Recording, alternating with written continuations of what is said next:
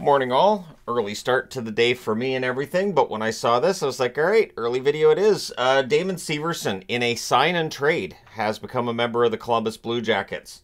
Severson then signs an 8-year contract with the Columbus Blue Jackets. The cap hit $6.25 million per season. He has a full no-trade clause for the first 4 years of that deal.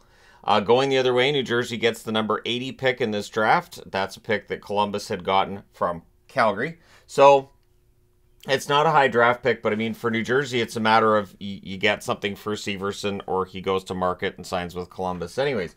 And by Columbus making this deal, it means they can sign him to an 8-year contract. If they'd got him off the market, it would have been 7.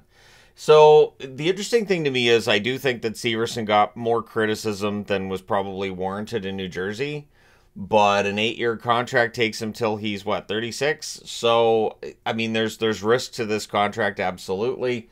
But it's a good blue line that Columbus has formed now. Adding Provorov and adding Severson definitely should help that blue line a lot. Clearly, Jarmo Kekalainen is trying to turn Columbus back into a playoff team as quickly as possible here. If these moves don't work out, that could end up spelling the end for Kekalainen. But of course, if Columbus doesn't bounce back next year, that might end up spelling the end for Kekalainen's time as general manager as well. So there are some considerations here to this deal and to Severson signing long term. But again, I don't mind the cap hit so much right now. We'll see how well it ages, of course. But at this point in time, it should be fine. Now, the Calgary Flames, their head coaching job, apparently Ryan Huska is the leading candidate. That's what Friedman's reporting.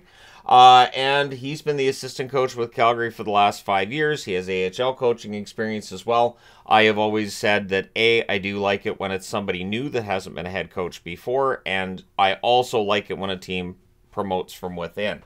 I just think that's best for the team, and it means that you're not going to have the same learning curve. Since Huska has been an assistant in Calgary for 5 years, he knows the players, he knows what needs to be done, and so, yeah, we'll see how things go for the Calgary Flames if they do, in fact, name Ryan Huska the new coach. Again, I like it when it's not a recycled name. Alex DeBrincat. So yesterday this came out that he has submitted a list of teams he'd be willing to be traded to.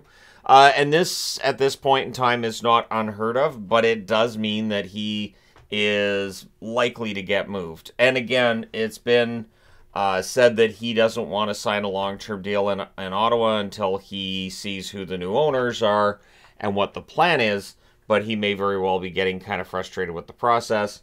There is a qualifying offer out there that, I mean, for $9 million, Pierre Dorion could give him a qualifying offer. Well, we would see then if he would accept that. And again, he could end up getting an offer sheet next month, which could really help Ottawa out quite a bit if it in fact gets that far.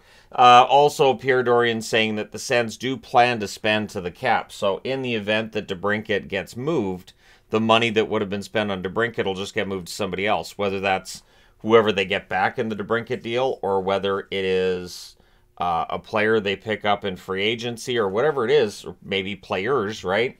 We'll see what Ottawa does. Ottawa, there's some pressure on them to make the playoffs next season.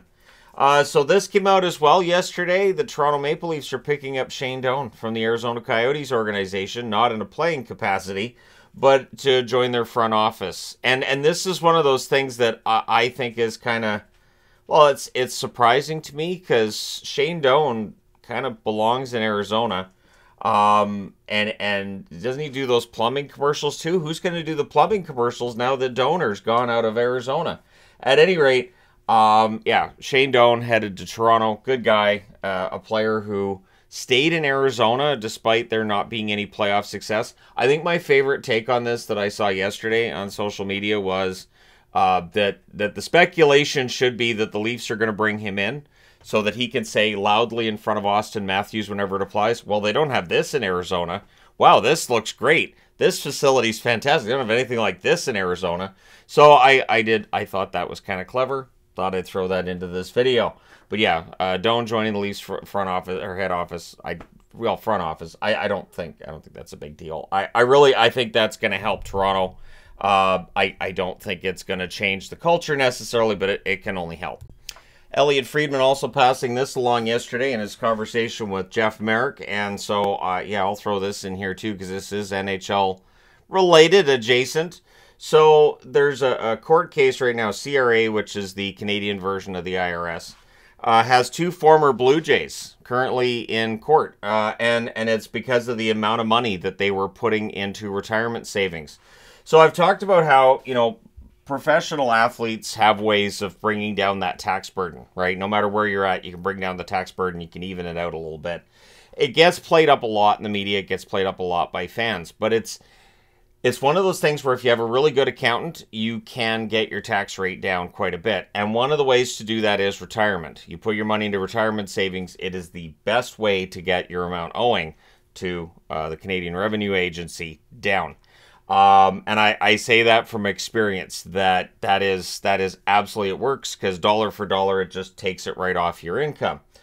And it makes sense because then you have that money in retirement and then there's less reason to need a pension when you're 65, all that fun stuff. But if CRA wins this case and then gets that extra money from the two former Blue Jay players, I believe it's Russell Wilson and Jose Bautista, if that happens, that will have a negative impact on Canadian NHL teams because Canadian NHLers do the same thing, where they put as much money as they can into retirement savings to bring that tax burden down, along with all of their other write-offs. Like I've said, there are a lot of write-offs you would have as a professional athlete, and I guess CRA's decided to go after that. You can never tell, and so we'll see what happens with that. But that could have a negative impact on Canadian teams going forward. Because that's always a conversation point is the taxes, which are higher in Canada. But again, there's a lot of write-offs as well and a lot of ways to bring that down. CRA might be trying to at least limit one. And it's weird because I don't know how players would give more to retirement than they're supposed to.